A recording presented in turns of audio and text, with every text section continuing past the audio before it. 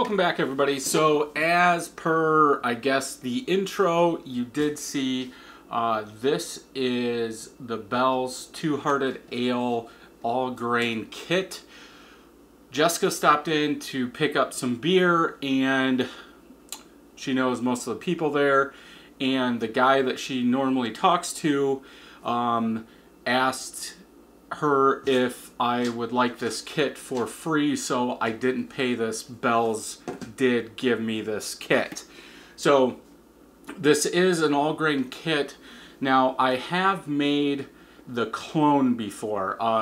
Northern Brewer has a Dead Ringer. I made it, I believe, twice, but I've not bought the kit from Bell's. I believe they had it last year when I got the Hop Slam one, but because I brewed the Dead Ringer, I was thinking this was probably going to be the same, so I did pass on it. So we'll just go ahead and look at the instructions and all that. You did see some of it in the intro, but we do have all the grains. They are unmilled. Let's just get everything out. Priming sugar, we are not going to use this. I'm just going to set this to the side. This is 2-row, 10 pounds of 2-row. Here is the little kit thing we will need to look at, and all the paperwork in the bottom.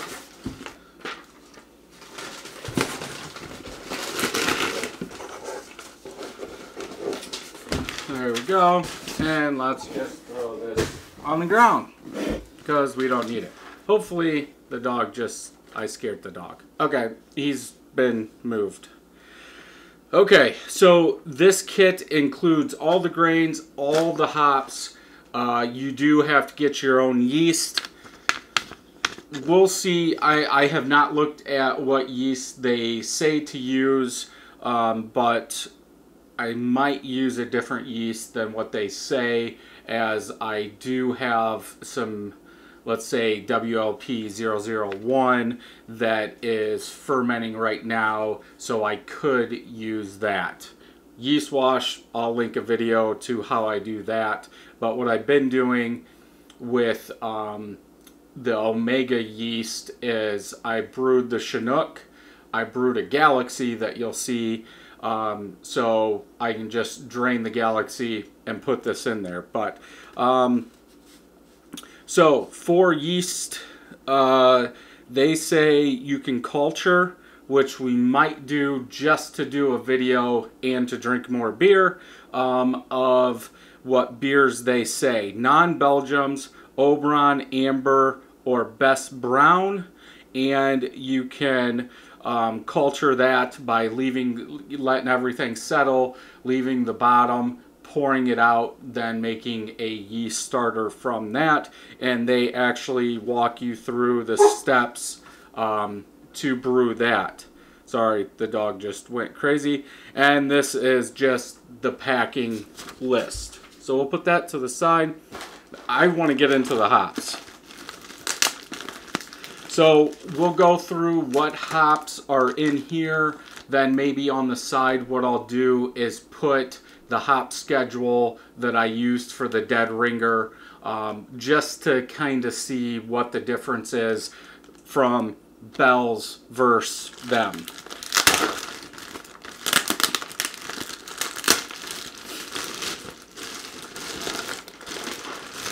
Okay, then let's get this out of here. Now, this is something, I just thought about it. This kit is new because the packaging is two-hearted. It's not their standard, like in the Hop Slam that we did. They just grabbed the standard hops and put them in there. These are actually branded for this beer itself. Okay, so we have in this big one, it's Centennial hops, 3.5 ounces. It says batch number 2. We'll have to look at the instructions to see what that is. Centennial hops, 1.25 ounces, batch 1. And Centennial hops again, 1.25 batch 2. So I don't know what that means.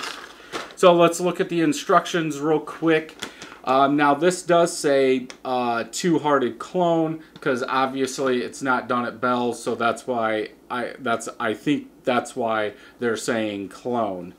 It does have heat 4.5 gallons of water to 163. Going into that, okay, so the mash rest is 70 minutes on this. We're going to mash in at 150 for 45 minutes.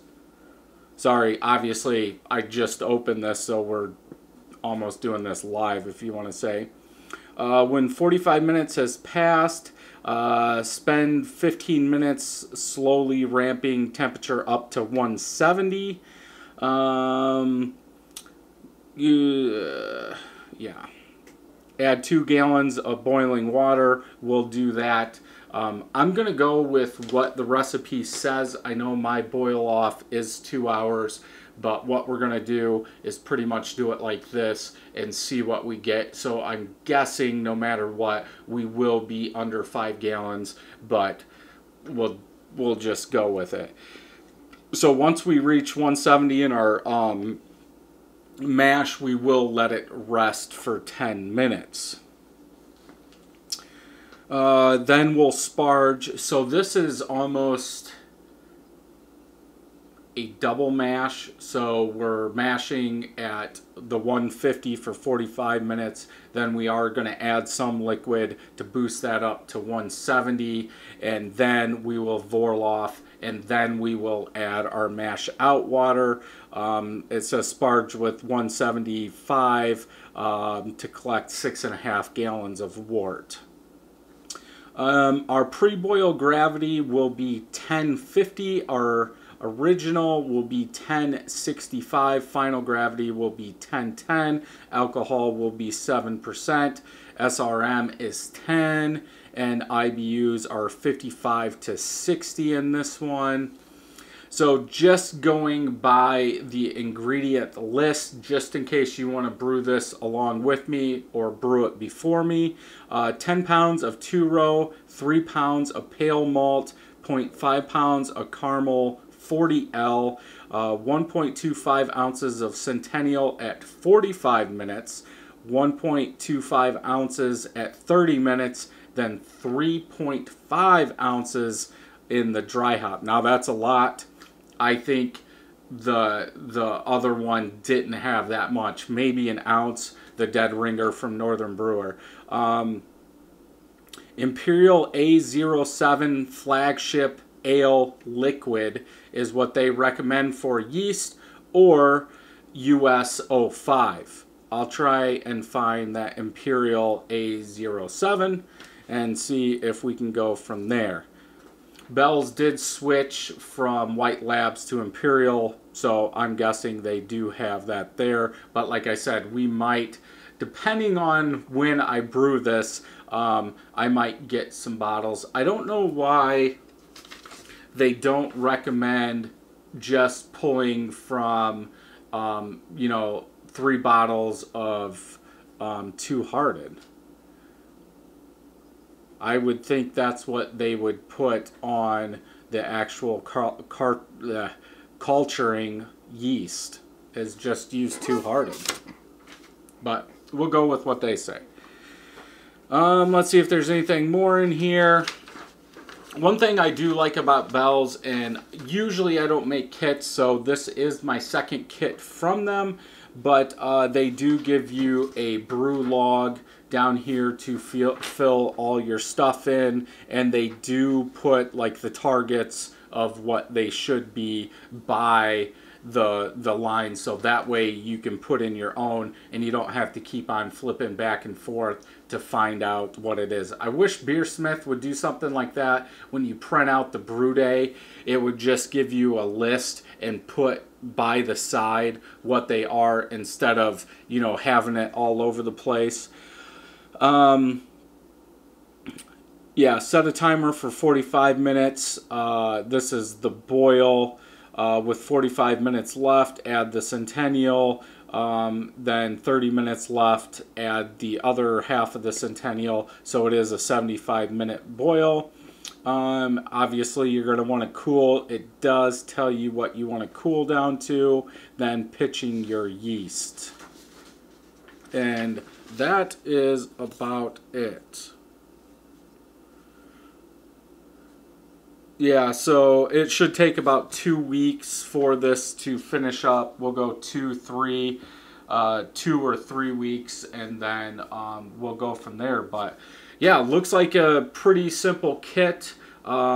This was $30 as you saw by the picture. I think that's a good price. I don't know if they just weren't selling and they were trying to get them out, or if that's the cost.